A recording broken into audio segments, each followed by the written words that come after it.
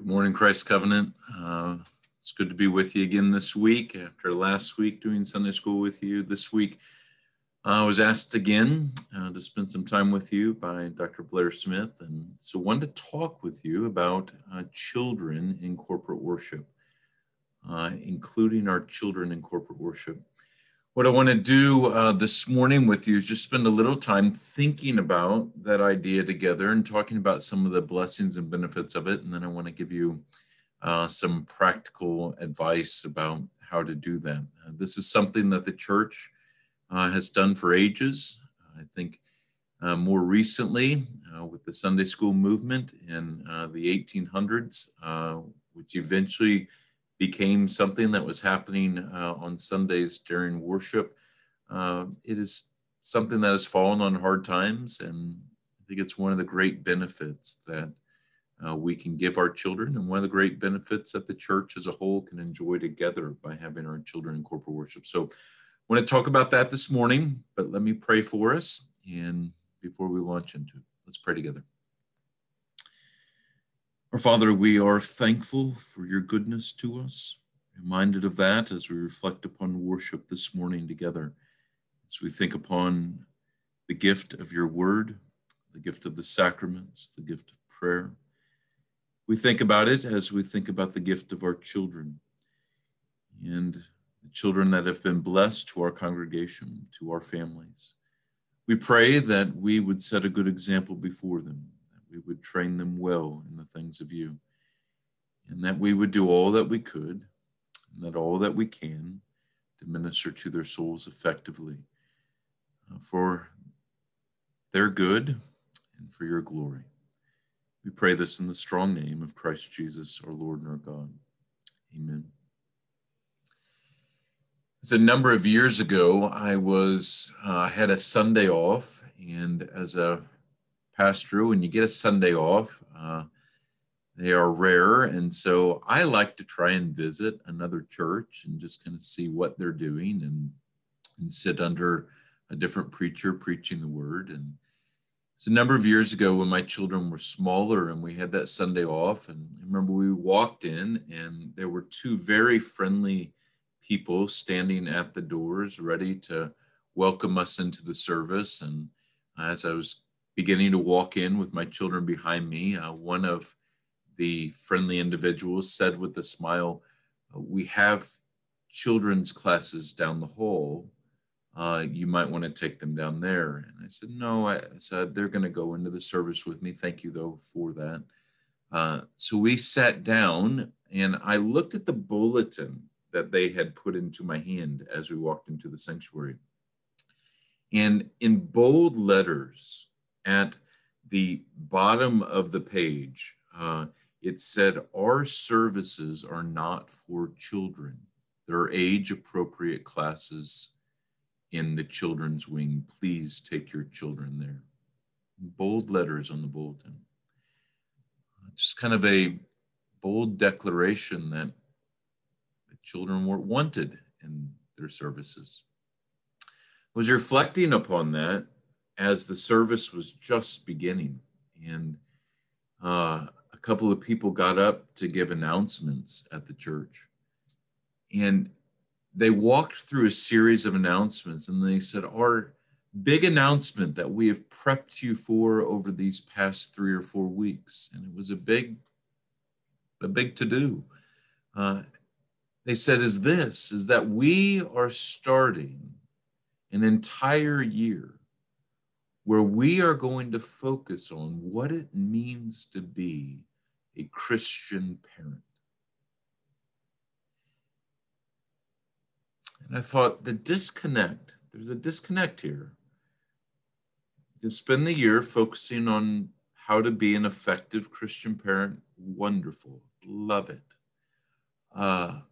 And yet in the bulletins, you're stating that children aren't welcome in this most important moment in the corporate life of the church, this week in and week out, gathering together as the body of Christ, as a local church, worshiping or living Christ. There's a disconnect.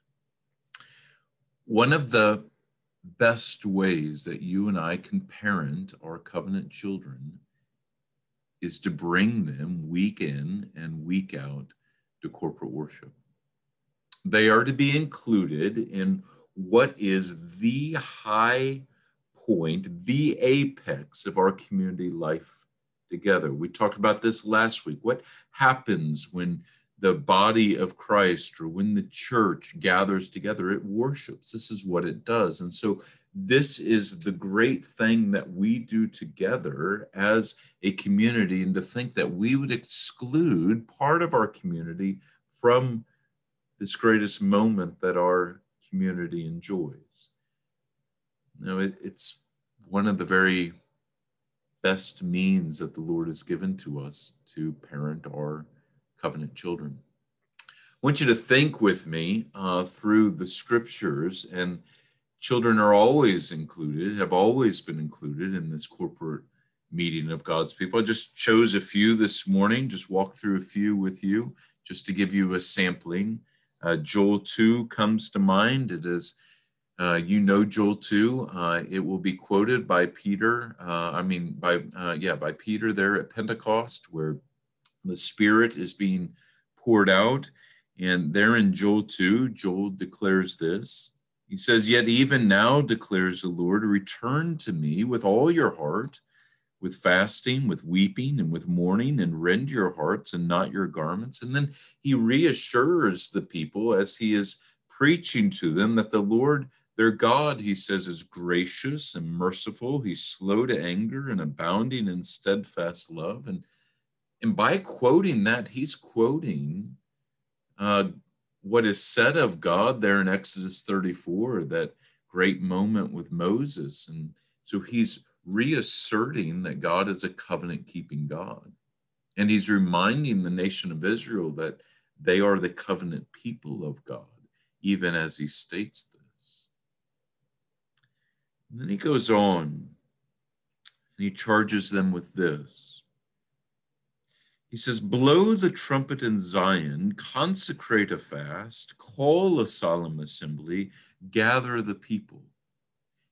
He's calling them to repentance and to faith. And as he's doing so, he's saying, look, gather the entire community of God's people, blow the trumpet, gather them all together. Well, who? Who are they to gather together? Just the elders? Just the priests? Just the men? Just the adults? No, Joel says this: consecrate the congregation, assemble the elders, gather the children, even nursing infants. Let the bridegroom leave his room and the bride her chamber. When he calls the covenant people of God together to a moment of repentance and faithfulness and worship, he's calling together everyone, including nursing infants. Why? Because they're part of the covenant community. If we were to go to some other scriptures, think of Exodus 12 and Moses there giving instruction about the Passover.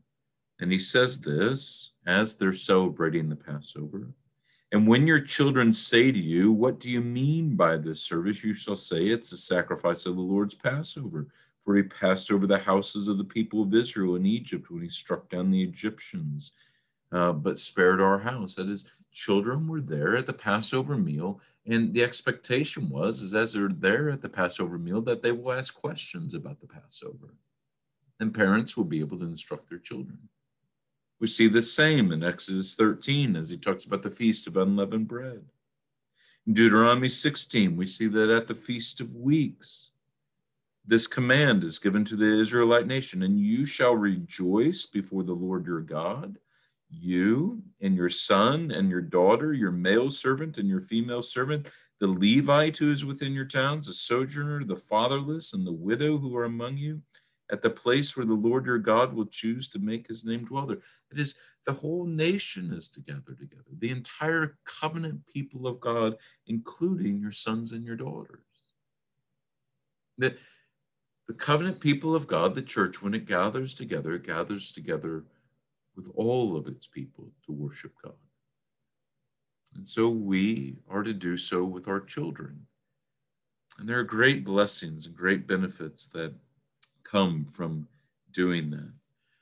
Now, listen, I understand it feels like a kind of self inflicted torture to do this on Sunday mornings at times, to bring your children into corporate worship. And if you don't have children, it feels like others are inflicting torture on you around you as their children are in the worship service. But it is worth it. It's worth it as parents, it's worth it as a congregation. It's worth it for our children. It's worth it for us. And I want to walk through some of the blessings and some of the benefits of having them in the room together with the church as it's worshiping, as they are members of the church. The first is that they will sit in the midst of the word preached. You have to remember, you and I have to remind ourselves that God, he ministers by his means. And the means that he is primarily appointed to minister grace to us is the word, the sacraments, and prayer. And that word preach, when it is preached, it does not return void, as Isaiah says. This is a word that, as the writer of Hebrews says, is living and active, sharper than any two-edged sword. It accomplishes its purposes. So as our children sit underneath the word of God preached, there is great blessing to them. It's a blessing that can't be received in any other place. There is something unique about when God's people are gathered together as a community where all the gifts of the Spirit are present. And someone who is ordained and been called by God opens that word and preaches and that word to the congregation where we are worshiping in spirit and in truth. There is an effectualness in that can't be discounted. And placing our children underneath that and in the midst of that is one of the very best things that we can do for their soul. So as they're brought into corporate worship, we're bringing them into the midst of grace. Now, let's give two cautions as we talk about bringing our children into corporate worship. We can overpromise and we can underpromise.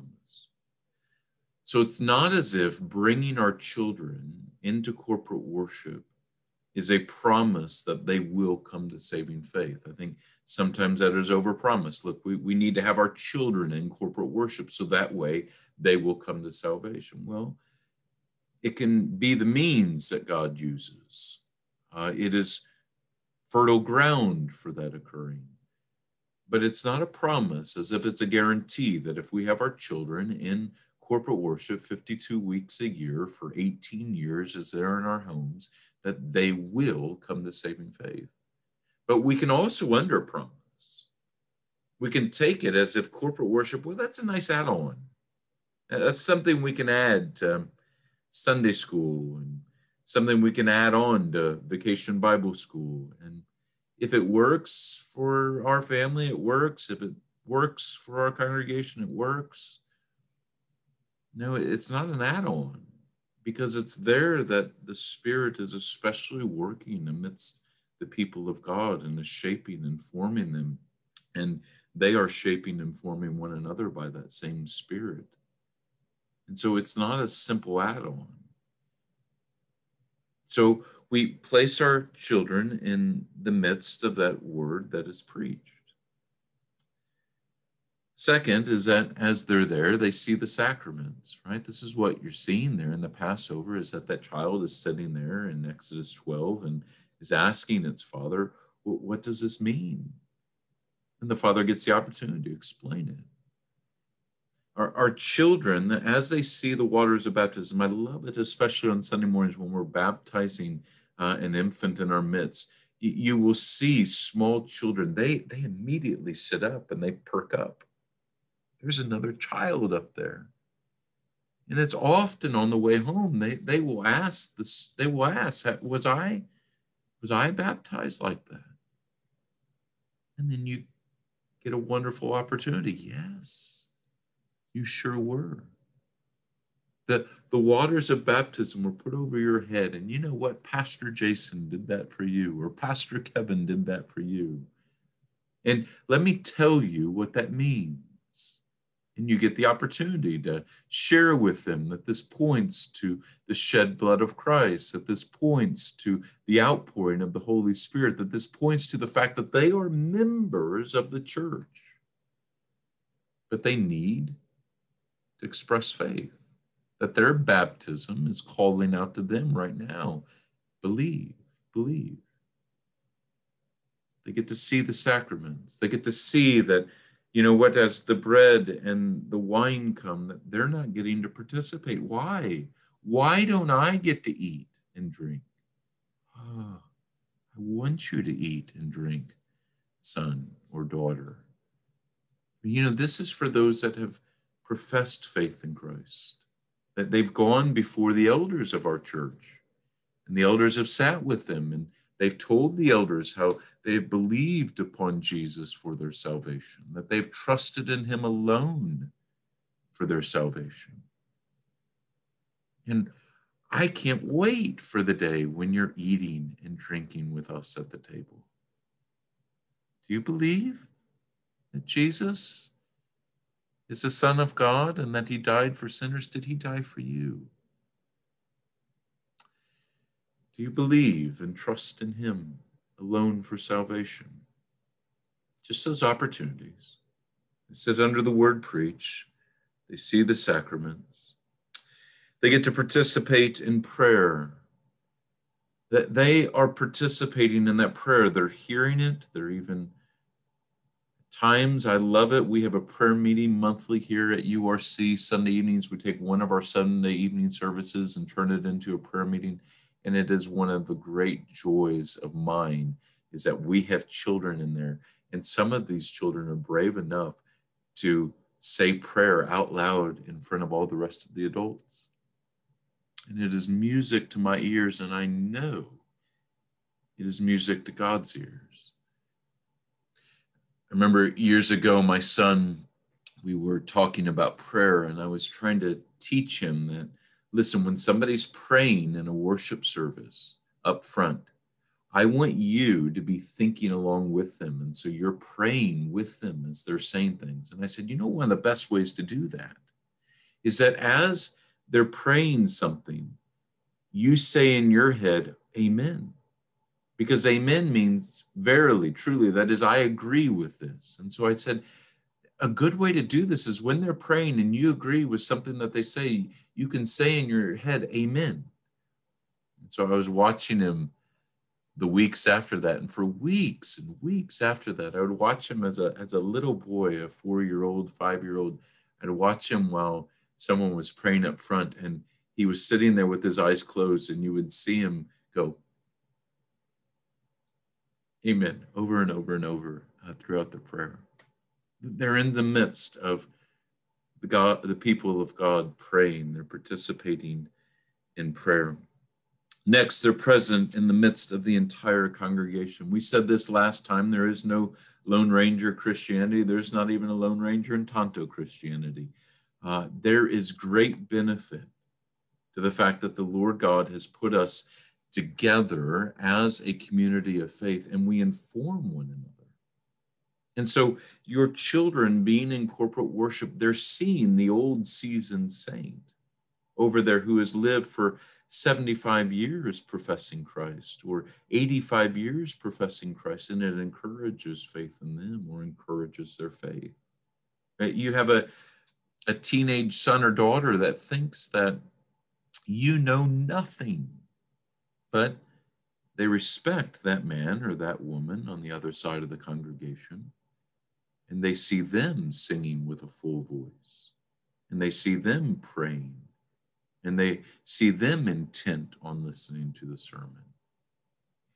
And the reverse is also true. There are great benefits to the rest of us as we watch others in the community of faith. And I want to talk about that a little later here this morning. Next, they're present with their parents. Our children are going to learn from us more than anything else, or from anyone else. And so in corporate worship, our children are sitting next to us. They're sitting by us and they're watching us worship God. And it's informing their faith, it's informing their lives. We are evangelists for the things that we most love. I was at there was a group of parents, of fathers that I participated with a number of years ago. We were doing an NFL fantasy football league. And there was a draft night where we were going to draft our players. And I showed up at this with my son. It was a father-son thing. So we were supposed to do it with our sons. And so I show up at this house and I walked in and sat down with the rest of the fathers and sons. And I was looking around the room.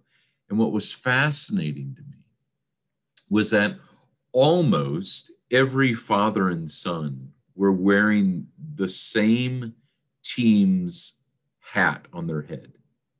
So this team, this family over here, the father and son were wearing the Dallas Cowboys, both of them.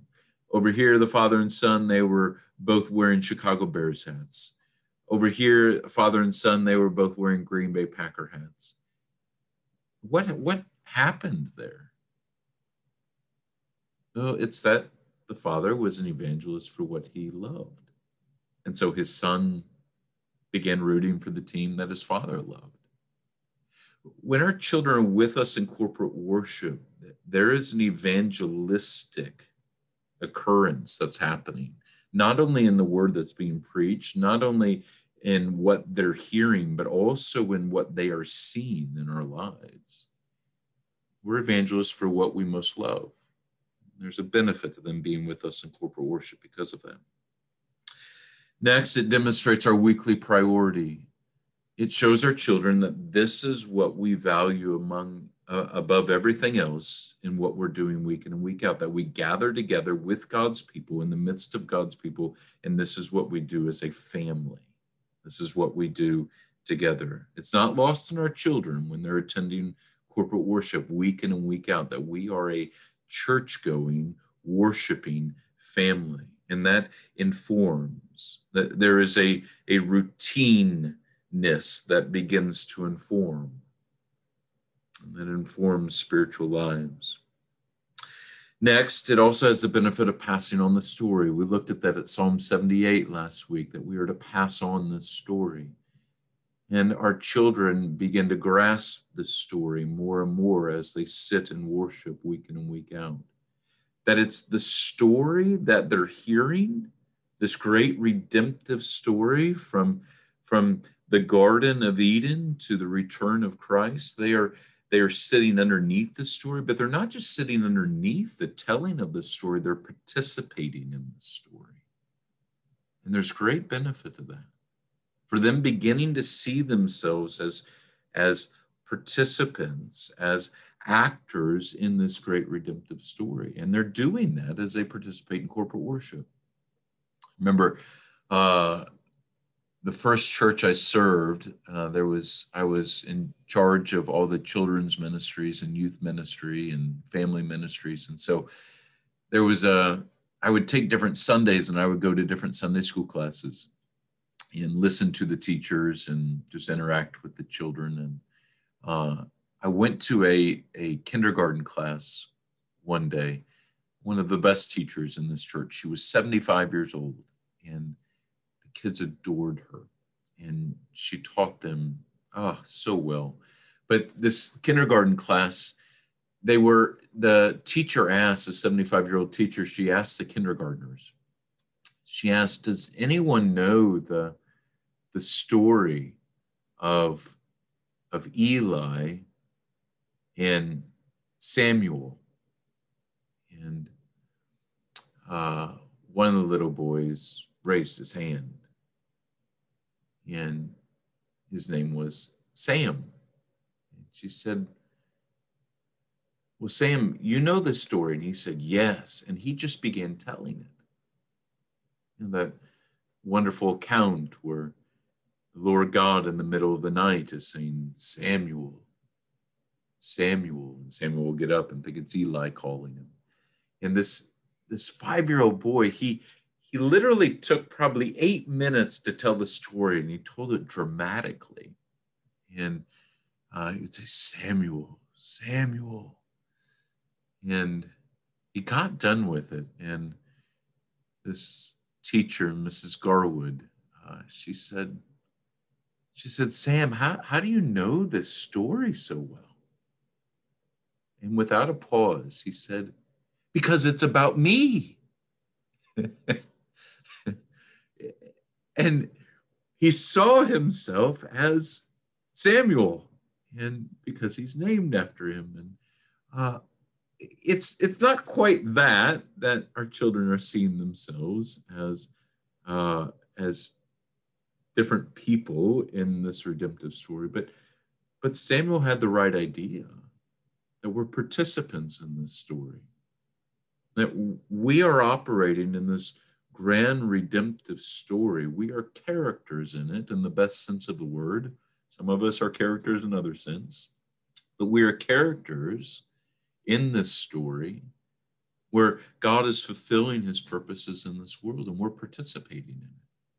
And our children are witnessing that and experiencing that in corporate worship.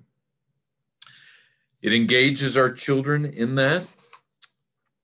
It makes a statement to our children. When we include children in worship, we're saying to them, you're part of the church. When we don't have them in corporate worship, we're saying that we're communicating something to them. It may be that they don't quite belong to the church. I definitely think we're saying to them they can't quite grasp what is happening in worship. And in a subtle way, we're communicating to them that this is an adult faith. Christianity is an adult thing.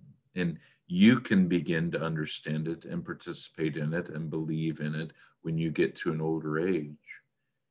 And that is not good parenting on our parts. We want our children to know that this is a faith for all. That you're not excluded, not only by race or gender or ethnicity or nationality, but you're not excluded by age. Jesus says, let the little children come to me. You remember when the disciples, in that moment where parents are bringing small children is what we're told, infants, and they're reaching them out to Jesus and asking Jesus to take them and bless them. You remember the disciples are trying to push these parents and children away. And Mark will use this language. He will say that Jesus was indignant. Very few times you see Jesus indignant or angry in the Gospels, and he is indignant. He's angry. He's angry with the disciples. Why? Because they're trying to exclude children from coming to him. When these parents are just seeking to put their children in the arms of Jesus so that Jesus might bless them. We're to put our children in the way of Christ's blessing. He says, let the little children come to me. And so we do that as we make a statement to them and have them enter into our corporate worship. The other, though, is I want to flip this for a second and say there's also a great benefit to us as adults, to older people in the congregation. Jesus speaks about children being an example to us. In Mark 10, he says this, for to such belongs the kingdom of God. Truly I say to you, whoever does not receive the kingdom of God like a child shall not enter it. In Christ's eyes, children are not a distraction. They're not a distraction, they're an example. And so as children participate in corporate worship, we not only influence them, but they're influencing us. You and I are prodded to have a simple faith like theirs, to have that simple trusting faith in Christ like they often do, to have joy in singing as they do. Remember a church I used to go to, and and preach at a church plant for years, just to assist them. Their pastor was, doing it by himself. So every 5 weeks I would go just to relieve him so he could have a little bit of a break. And so I would go and preach. And they had this girl in the congregation that was 7 or so years old. And small congregation, a church plant, 40, 50 people. Uh, and she would sing at the top of her lungs. And she could not hold a tune to save her life. But she would sing at the top of her lungs. And every time I would go, I would just smile.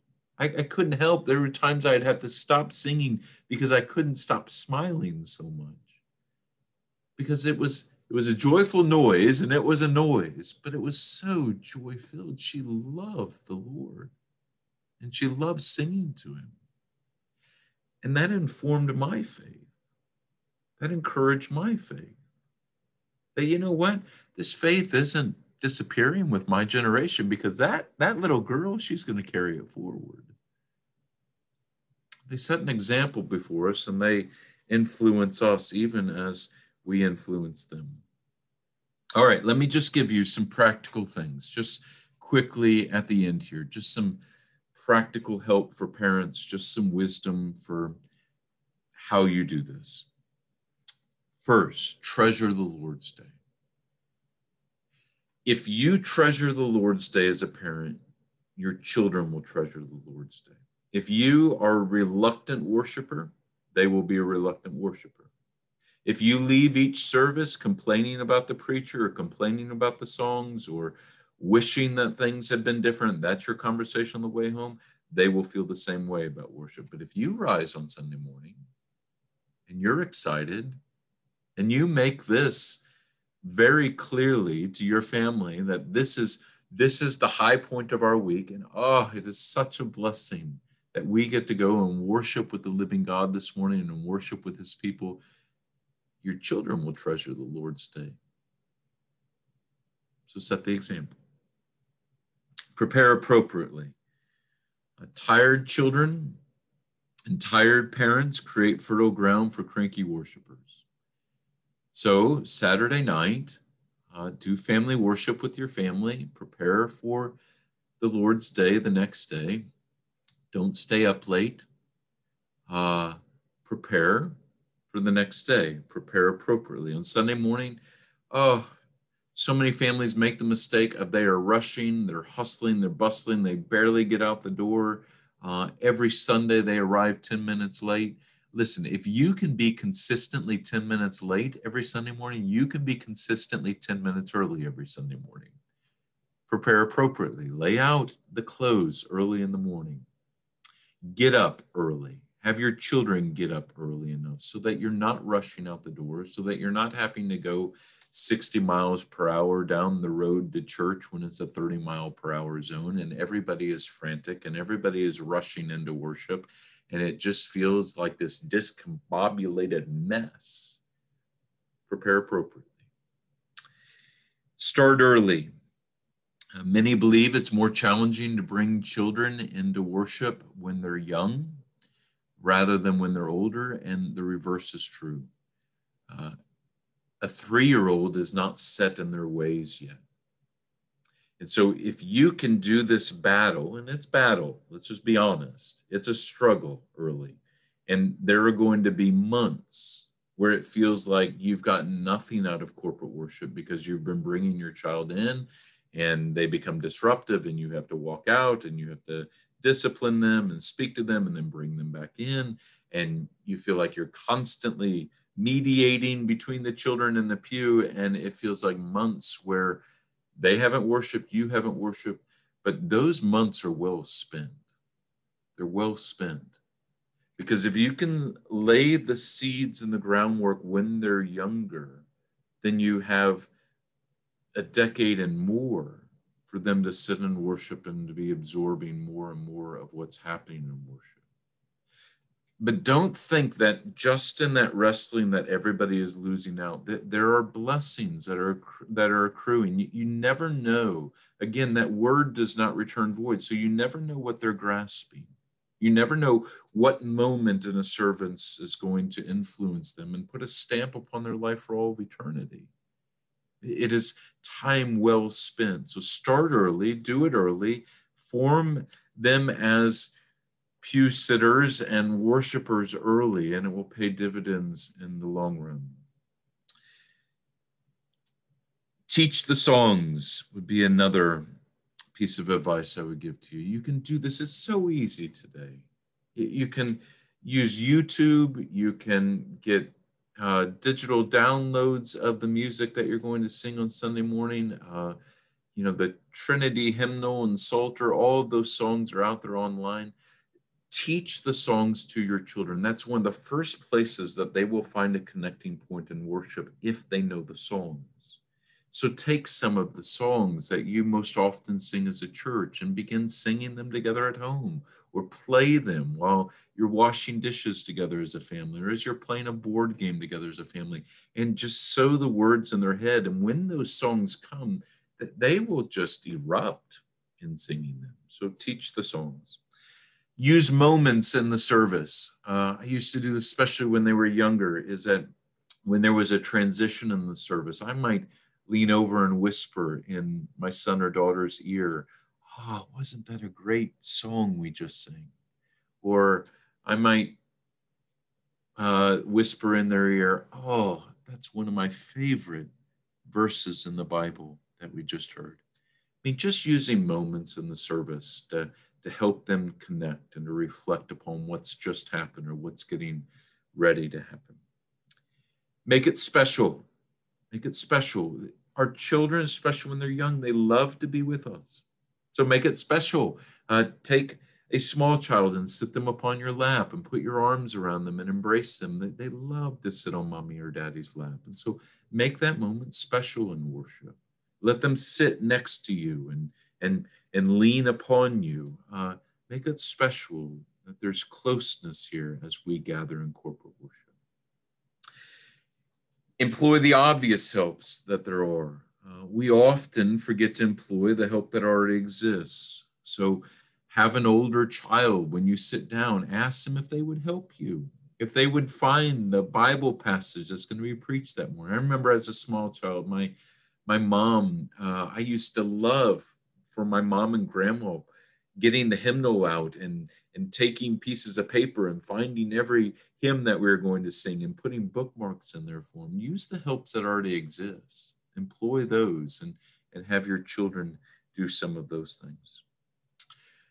Some of you are single parents. Even if you're not a single parent, I often encourage this among dual parents. Enlist other members to help you.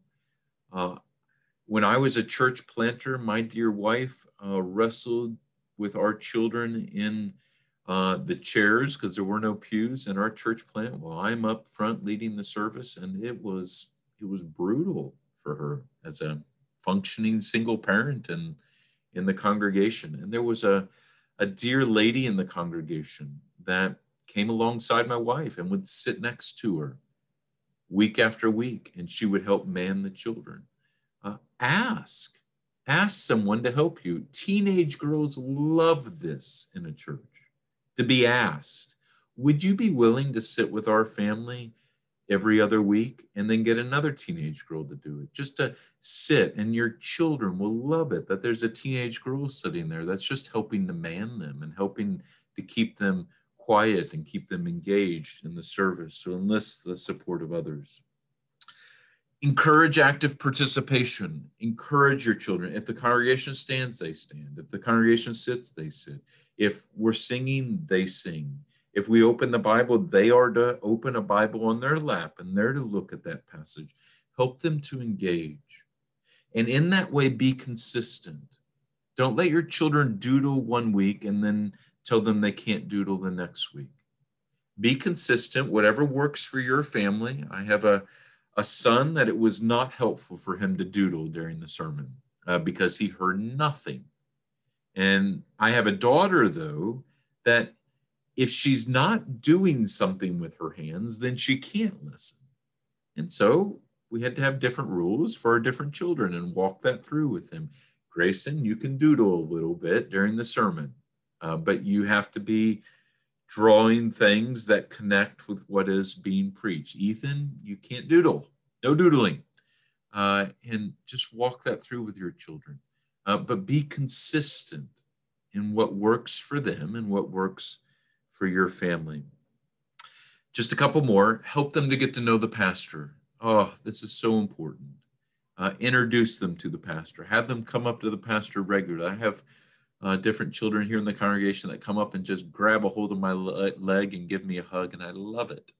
I know a pastor that used to have candy in his pocket all the time so that any child that came up and recited a verse to him, he would give a piece of candy. And it just makes that connection. Make connections with the pastor, between the pastor and your children. And you're going to have to do it as parents. It's hard as a pastor to get to every single family in a congregation, especially the size of Christ Covenant. So get your children in front of the pastor so that they feel like they know him. And so when he gets up to stand up to preach, they will listen more. Those are just a few helps. Maybe one more before I close us here in prayer is talk about it on the way home.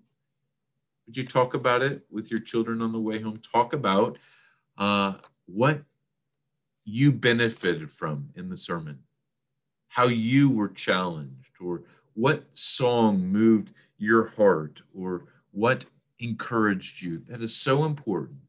So often, as they often say, we have cooked pastor for lunch. You know, you're roasting the pastor over lunch. Don't do that. On the way home and over lunch, after you've come home from worship, talk about how you were challenged, or how you were encouraged, or what new delight you found in Christ, or what new thought you had about your Savior. And in the pew, stop worrying. Stop worrying. Listen, our children have to adjust. So there's going to be some times we have to take them out of the service, especially early. It's going to happen quite a bit, and then we'll have to bring them back in. But listen, a little rustling of papers, a fidgety kid in the pew, stop worrying about it. It's louder to you than it is to the people around you. The adults around you need to adjust, even as your children need to adjust. And they need to learn to do that as well.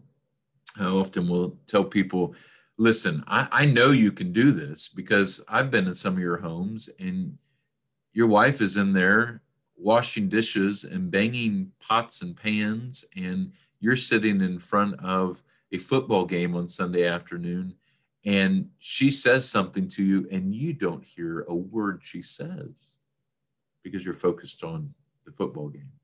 Adults can adjust. They can adjust and stay focused upon what's happening in corporate worship, even with some rustling of papers and even with some fidgety kids.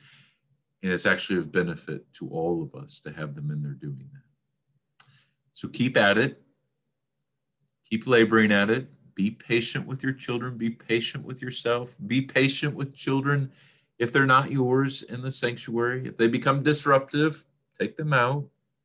But a little rustling is not a bad thing. It's worth it. It's worth it for their souls. It's worth it for our souls. It's worth it for the glory of God. So include your children in corporate worship as much as you can. Christ Covenant has been such a blessing to be with you. A delight.